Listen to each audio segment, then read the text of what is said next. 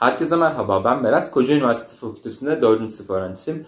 Bugün bazı kişiler tıpa başlarken tablet almak daha iyi diyor. Sen ne düşünüyorsun bu konu hakkında diye bir arkadaşımız bana bir soru sormuş. Şimdi ben şunu söyleyeyim, ben şu an tablet kullanıyorum fakat öncesinde not kullanıyordum. Bana sorsalar şu an sen tableti mi önerirsin yoksa notu mu önerirsin diye ben kesinlikle tablet derim.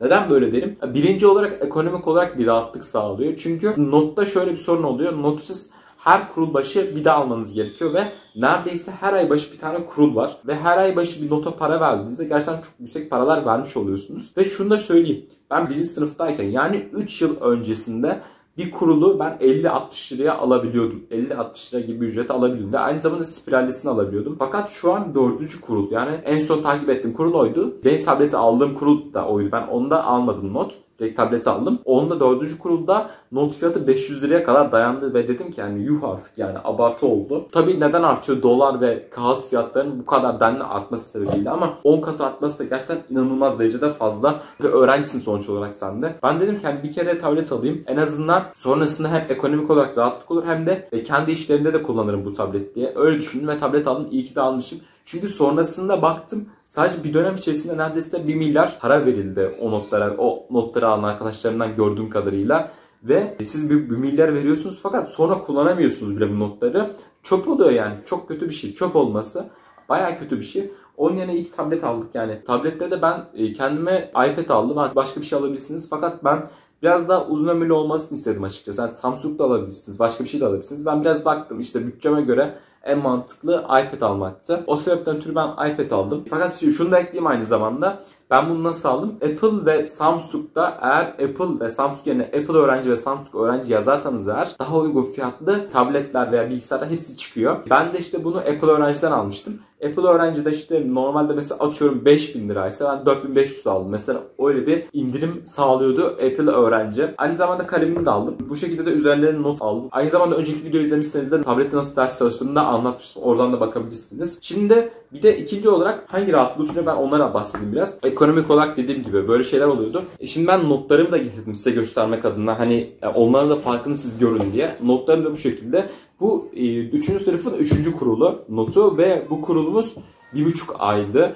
1,5 ayda işlediğimiz notlar bu kadardı. Mesela şöyle bir sorun oluyor. Atıyorum hoca derste diyor ki çocuk immün yetmezliği. Sen böyle bakıyorsun.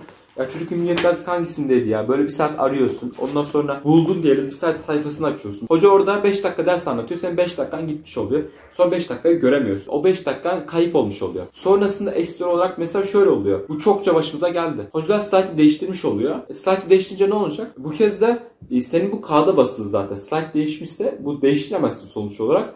Buradaki notun çöp olmuş oluyor. Sen gidip bir daha alman gerekiyor. Bu da ya ekstra hem masraf olacak veya sen eğer uğraşmak istersen bu ekstra masraf olacak. Genelde uğraşmak istemiyorsun. Yani tekrar ne uğraşayım diye düşünüyorsun. Bir kez de öğrenemiyorsun ve sınavda da o sorusunu yapamıyorsun. Seni de etkiliyor aynı şekilde. Tablette mesela şöyle bir avantaj var. Eğer bir not değişmişse direkt o değişmiş notu indirebiliyorsun ve dersi o değişmiş not üzerinden dinleyebiliyorsun. Çok daha rahat oluyor gerçekten. Ekstra olarak da şöyle bir şey var. Mesela ben bu notları sürekli taşıyordum fakat sürekli taşıya sırtım falan ağrıyordu. Çünkü sürekli bir sürü kitap taşıyorsun yanında. Sürekli. Çok ağrıtıyor. Onun yerine bir tablet taşımak benim açımdan da çok rahat oluyordu. Çünkü bu kadar ağırlığı taşımak, bu kadar ağırlığı böyle içinde bulmak çok zor oluyordu ve aynı zamanda sürekli mesela bu kadar kitapla böyle gözlüğe gelince ben bunu nasıl yapacağım, şunu nasıl yapacağım falan gibi psikolojiye giriyorsun. Fakat ben kendi açımdan söylüyorum tabii bu psikolojiye girme olayını. Fakat tablette böyle küçük kutular halinde ya biraz daha böyle rahat oluyordum, rahat hissediyordum. Bu sebepten ötürü de tablet almak benim açımdan çok daha rahat oldu ve çok daha mantıklı oldu. Ben dediğim gibi tableti öneririm. Siz bütçenize göre bakabilirsiniz. Not da alabilirsiniz yani. Notu almak isteyen kişiler not da alabilir. Yani ben kağıttan çalışmak istiyorum diyenler.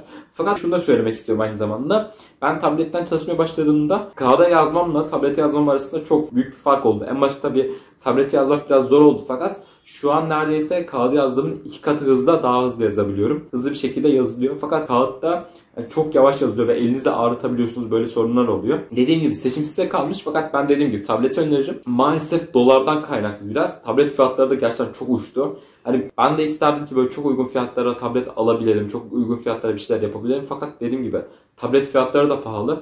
Seçim tabii size kalmış. Ne istersiniz, ne yaparsınız. Genel olarak ama bir tablet ihtiyacı veya not ihtiyacı oluyor. Onu belirteyim öncelikle. İnşallah dolar gibi şeyler biraz düşer de bu insanlarımız biraz olsun böyle tablet olsun veya not olsun aslında çok gereken eğitim materyallerine ulaşabilelim.